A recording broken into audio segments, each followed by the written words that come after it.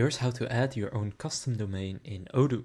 So to do this, just open up Odoo and head into the website app right there. And now it's actually pretty simple. First, just make sure you're in the correct website. So in the top right, you can see it.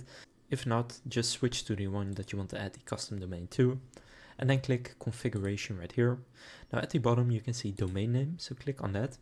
And then here, click my website is ready, or I'll get it later. I'll go my website is ready. And now from here, you can either choose to use your own domain that you already have, or you can get a new domain name. So for example, if I want to get a new one, I can just search for a domain right here. And then once I click search, it will find some available domains. For example, I'll take the one at the top and click select. Now from here, you can just click register and then go to buy that domain.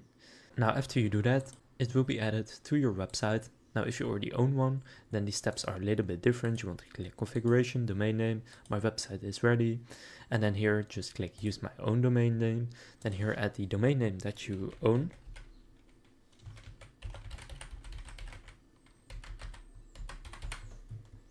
And then click verify. And then the CNAME needs to be pointing to this link right here. So for you it may be different, but as you can see, you need to create a CNAME record, www.yourdomain.com, pointing to whatever it says for you right there. So that is what you need to do. And then once you've done that, click verify. And if it works, just click I confirm it's done. And then you have connected your own custom domain to Odoo. So now you know how to add a custom domain in Odoo.